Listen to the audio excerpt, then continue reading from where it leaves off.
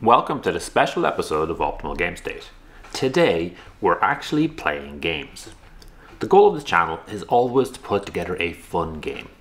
Now, every Christmas, I always play some games with my brother, which is great fun. We've been playing a lot of Warcry since it came out, and he's got a decent sized Stormcast force now. This year, I'm a little bit more organised, and rather than the usual random games, I put together a mini campaign. I'm using the Path of Ventak campaign from the main Warcry Rulebook, changing the team slightly. In this version, Warden King Klaus will bring presents from the Northern Dwarven holds down to the cities of Sigmar when he was attacked by Chaos Warriors. The Stormcast here to save the day are a group of Sancrosat led by the Evocator Prime Darius Lightning Soul. With him, he has Heldinius and Taltros, two Evocators, Marinius, a Sequitur, and two Gryphounds, Ilex and Hedra. The Evocators are great fighters and have served this warband well over the years. The two Gryphounds are super fast, which can be useful, but there was some debate whether to take them or not, as they can't carry treasure, and we know that this will be important. The first battle will have in the Dark rules, which is why no Castigators with bows were picked. And then the Sequitur was picked to round out the numbers. Eager to reclaim his lost presents, they are accompanied by Warden King Klaus, who provides support from his sack of treasures. They're all reskinned lesser artifacts with a Christmas theme. Klaus is from the Tempest Eye, Cities of Sigmar warband, so he opens up that awesome triple Swift as the Wind ability. The Stormcast have come upon the camp of Fellheart in the middle of the night. This battle has everyone starting on the table turn 1. There are 5 present tokens, but only one is the important present. Unfortunately, only the Chaos Warband know which it is. At the end of each turn, the Chaos Warband will remove one present, and at the end of turn 4, whoever has the important present wins. The twist is Dead of Night, meaning no fighter can see beyond 4 inches. That won't make a difference to the models we picked, but did impact those selections. Fellheart's Raiders consist of 1 Aspiring Champion, 6 Chaos Warriors, all from the Start Collecting box, and 2 Chaos Warhounds.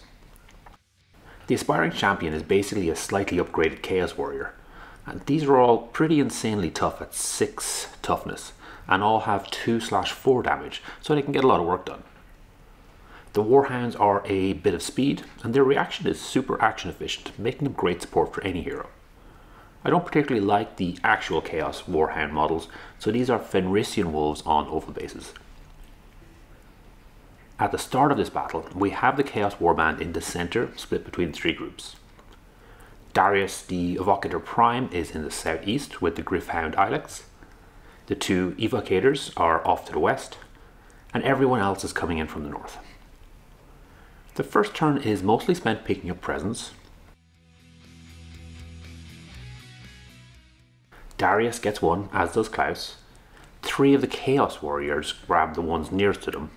1 takes a big risk and goes west where the 2 Evocators are. The battle breaks out into 3 separate areas, with both Stormcast and Chaos Warriors weathering multiple hits. The Warhounds and the Gryphounds don't prove as resilient and soon go down. As the battle goes on, the fake presents are slowly removed, and in the last turn it's clear the real present is held by the Chaos Warrior Fator Hackbile in the middle south, well away from the battles.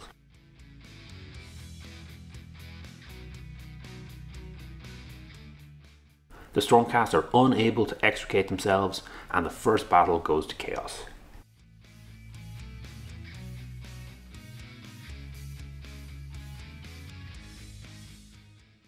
After the battle, we go through the casualties and renown, and Taltros ends up with a broken leg, while Darius and Marinos both roll 6s to get an extra point of renown. Keeping to his promises, Warden King Klaus brings more gifts for the warband, with a gingerbread house and a gingerbread man. The second battle is a chase through the snow. The campaign from the book lets you roll a twist, but this seems apt.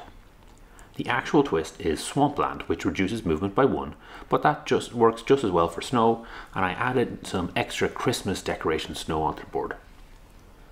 As the winner of the previous battle, the Chaos Warband is trying to make it to the northern edge, with no Stormcast nearby, and if they do, they can escape. If 3 make it off the board, Chaos wins. If that hasn't happened by turn 4, or the Stormcast manage to kill 3 of the Chaos Warriors, then the Stormcast win. For this battle, Fator Hackbile and Jaeger Hellreek are joined by Khagra's Ravagers. This is the Underworld's Warband. For the stats, Khagra is a Chaos Lord, Zarshia is a Chaos Sorcerer, with Dara Kragan and Radek Godblessed both as Chaos Chosen. This was a little bit of creative license for me, as the Chosen have two-handed weapons normally, but making these guys a little tougher made sense. To match the first warband, the leader is in the dagger, with the remaining evenly split between the hammer and the shield. The sisters Khagra and Zarshia start in the middle, with the other 2 in the southeast and the west corners. They're all going to just rush north as fast as possible. There is a fence there, but it's just for looks. On the first turn, only the 2 evocators are on the board and start in the middle south.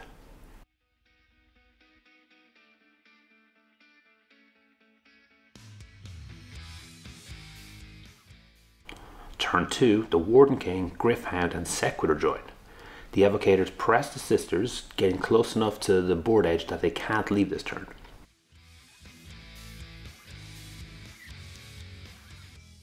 Klaus attacks a nearby Chaos Warrior and uses the ability Swift as the Wind, giving +6 move to the Sequitur and Gryph-hound. This lets them zoom over to be in front of the sisters.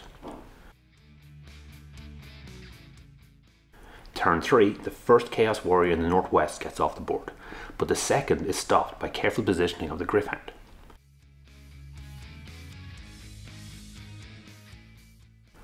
Klaus finishes off his Chaos Warrior, giving the Stormcast some hope that they'll be able to get 3 kills. Turn 4, the Stormcast hold most of the northern line, but the northeast corner is still open. First, the Chaos Warrior there gets through. The Evocator tries his best to stop Zarshia, but due to the quad, she's able to disengage, move, and then move again to sneak off the board and win the game for Chaos.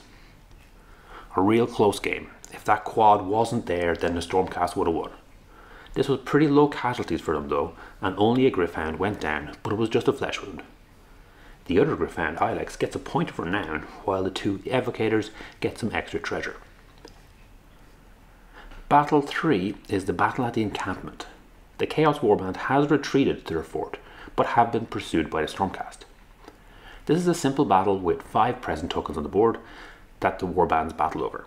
At the end of round 5, whoever has the most presents win, just like Christmas morning.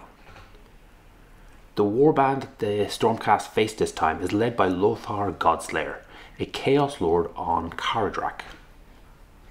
This guy is a beatstick at 375 points and hits like a truck. He's also fast with a mounted speed of 8. Along with him are 2 Warhounds, and that leaves enough for 4 Chaos Warriors split into 2 groups. For this battle, Darius and Ilex stand alone outside the gates of the Chaos Stronghold. On round 2, Lothar and his hounds will appear in the northeast, and the 2 Evocators will appear from the southern board edge. Turn 3 will add the remainder of the Stormcast in the middle north. The first turn has everyone moving in to pick up presents. With only Darius and Ilex, who doesn't have the hands, the Stormcast can only grab 1. Ilex does step in front of a present, preventing the Chaos Warriors from grabbing it.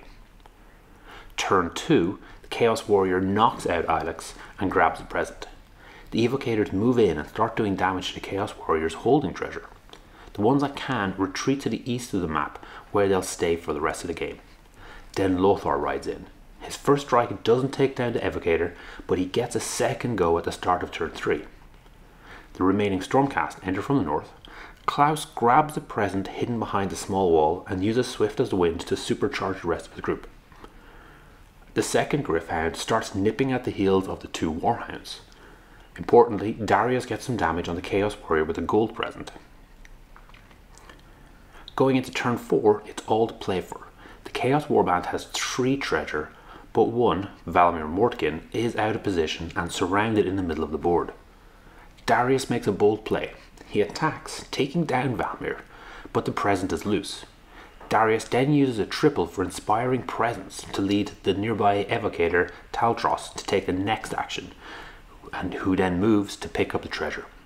Furious, Lothar Godslayer charges in but just can't do enough damage, ending turn 4 with the Stormcast having 3 presence to the Chaos Warband 2. Victory to the Stormcast. We had a lot of fun playing these games. We also made a lot of mistakes and definitely could have played the games a lot better. As a prize for winning, my brother got to open a bonus Christmas present, a box of evocators riding Dracoline. I'm sure they'll be a nice addition to his warband. Thanks for making it all the way to the end. Hopefully you enjoyed this video. Each week I put up a new video talking about one of Games Workshop's specialist games. The goal is always to try and make the best possible two-player experience. If this is something you'd find interesting, please subscribe to the channel and comment to let me know what you'd like to see in future.